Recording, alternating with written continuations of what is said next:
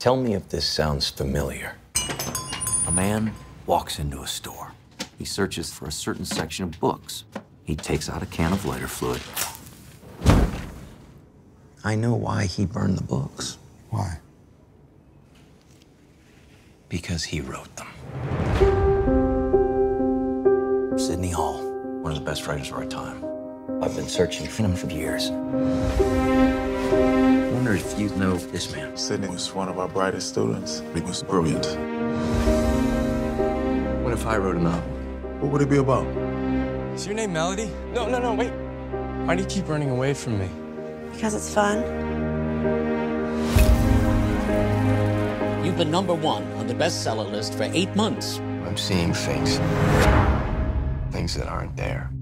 I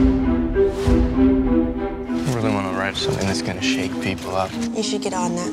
Be sure to take me with you. You should write about me. You know who my father is. Doesn't mean I should write a book about him. You'll be singing a different tune tomorrow. What happens tomorrow? This book is a dangerous sign of the times. How do you feel about the book burnings? I apologize for nothing. I'm being followed. And I don't know what he wants, but he knows everything about me. No one has claimed to see or hear from Sidney Hall in over 5 years.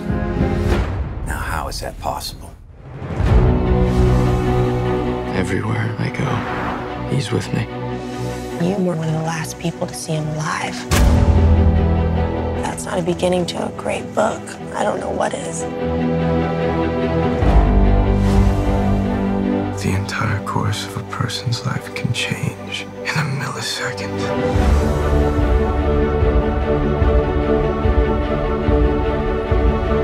This has to end. Sidney, what's going on? What is this? It's nice not what you think.